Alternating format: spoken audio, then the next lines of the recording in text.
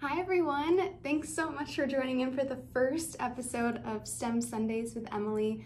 I'm so excited this is finally happening and to be kicking off with such a great activity. I explained last week this is one of my absolute favorites to do and I can't wait to jump in. So today we'll be building structures made of toothpicks and marshmallows. It's just as easy as it sounds. We'll be using toothpicks and marshmallows. Those are the only two materials you're gonna need today to have some fun. I was able to find both of these at my local supermarket. You probably have some in your pantry, I'm sure, which makes that even easier. But either way, very easy to get your hands on these two simple materials. So before we dive into actually building something today, I just wanted to give a little background on why this activity is so important and so fun for me. So I always design bridges when I do this activity because that's what I do in real life. I'm a bridge design engineer and every day I go to work and try to make the bridges in New York State a little bit better for the communities around them. So I think this activity is a lot of fun because I can show people hands-on and in person what my career is all about and what the field of civil engineering is all about too. So also I wanted to give a little engineering knowledge to you guys today about one of the key components in the bridge that I'll be building for you this afternoon. So, truss is the word of the day, truss.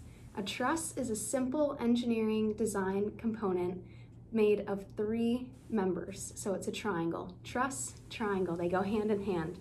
So I'll be showing you what a truss looks like and how they are used in bridges, and I challenge you guys to look for some after this activity in your neighborhoods and in your communities, whether it's in bridges or in buildings around you or even in your own homes. So let's jump in. I'm so excited. Okay, let's do it. So get your toothpicks and your marshmallows out. And the first thing we're going to do in building this bridge today is the road. If you don't have the road, you won't have a bridge. So before we get into building those trusses, those triangle trusses, we're going to build the road. So let's get some toothpicks out. I was able to find these fun, they're like multicolored toothpicks. I thought it would just be a nice fun touch for the bridge instead of the regular plain colored toothpicks, but whatever you have around, perfectly fine to use. And I think they go great with these mini marshmallows. It's just a great size ratio. So first we'll have our toothpick, which will be our structural member today. And you stick it right into the marshmallow, which will be our little joint pieces. So we're just going to start with the roadway, and that's going to be forming the shape of a square. Most roadways are rectangular in shape, so we're going to build a series of squares in order to make one long rectangle to serve as our road today. And as you can see, I'm just about done making this first square, and you can see how easy this activity is really to put together. So here we have our first square. This will lay flat on our table here. You can see, perfect. And we're going to build a series of squares along as long as you want your road to be, and then we can start building the bridge. So in order to take up less time today, I already pre-made our road. Let me get that out for you. So here is our road that I built. So 4 squares gives us a long bridge, and that we will be using as our road today. So now, you guessed it, it's time to build our trusses. So what are those shapes? Triangles, triangle trusses. So another toothpick, and we'll start by putting it into this first joint piece here. We'll get another toothpick, stick that into the next marshmallow, and connect the two with, you guessed it, a mini marshmallow. So here we go, our first truss. See how it's triangular in shape? And we're going to keep going along for this whole row, putting a triangle here, and a triangle here. So as I mentioned before, every day I go to work as a bridge engineer.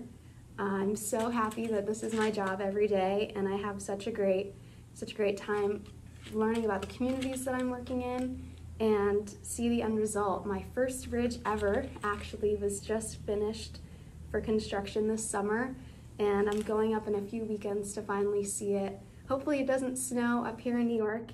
It probably will, but I'm excited to see my first ever bridge be built in real life since graduating college, and I look forward to building even more. It's not a truss, but for me, it's a big achievement to see my first actual bridge be built from design to construction. So here we go. We have our 4 triangles. Here we can see that. And then we're going now to connect each of these marshmallows with a toothpick again to connect them all. If we left them like this, they might tip or lean, and we want to make sure our bridge is safe and sound. So I'll take 3 toothpicks and get this all straightened up. And one of my favorite things about this activity is that once you get your structure built, whether that's a bridge or a house or whatever your children come up with for a design, if you let it harden for a couple hours, even overnight, it's gonna get really rigid and it'll be perfect. You could actually put a piece of paper down and drive a car around it, and I think it would be just a great activity and a new toy that's pretty cheap for you guys. So here we go. We have our trusses connected up here, and then you're just gonna go ahead and do the same thing on this side. So we have our 4 trusses here on this side. Now we just need another side here. And again, I've already pre-made mine, so let's take a look. Here it is. So we have both sides done. Mine's a little slanted, that's okay. I promise they're not like that in real life, but so we have our trusses 4 on each side, 1, 2, 3, 4. And the only piece that I didn't show you is how to connect them at the end. So you're going to take toothpicks and connect this triangle to this triangle with a toothpick, just to hold the 2 sides in place, again, to make sure that it's nice and rigid. So as I was saying, you could put a piece of paper down here on your roadway and drive. If you have little Matchbox cars, it would be a perfect activity to use and put into your children's play set or a play set at school. So here's our finished truss. Pretty basic, but as you can see, we have all of our triangles on each side. It might be a fun activity to count them or see if you can come up with other triangular shapes. For example, I made this one other type of truss bridge. Now this is box shaped, but you can see there are triangles in here, every side, so it is a truss. I actually had to use linguine from my pantry for these diagonals here because the toothpicks weren't long enough. So just another fun example of something you can show your children or see if they could come up with something even different than this one here. So here are 2 bridges, 2 truss bridges, and I'd love to see if you guys could come up with some other truss bridges too. You could also build something completely different. Here's a little example of a small house that I built.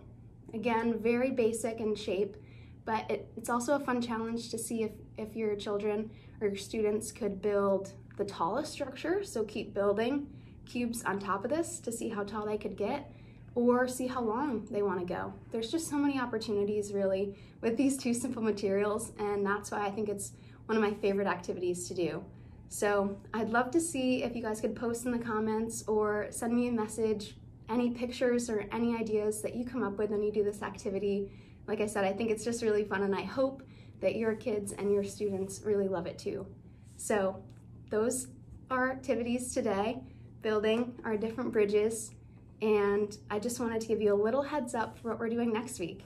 So next week I thought would be a really fun idea to dive into something that's related to what's going on in the world today. So with COVID, I'm sure it's hard for children to understand, why they're at home, why they can't go and hang out with their friends, or if they're thinking back to years past, why things are different. So I thought it'd be a good idea to introduce to children how soap works and how germs work and how those interact. So it's a very short activity, and all you'll need is a bowl.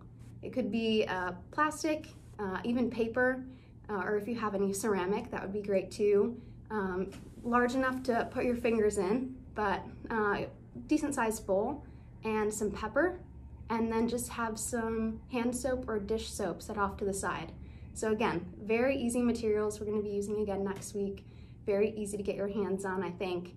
And it'll be just a little activity to show your students or your kids at home why soap works, why it's so important that we wash our hands so often nowadays, and what we can do at home to help prevent the spread of COVID.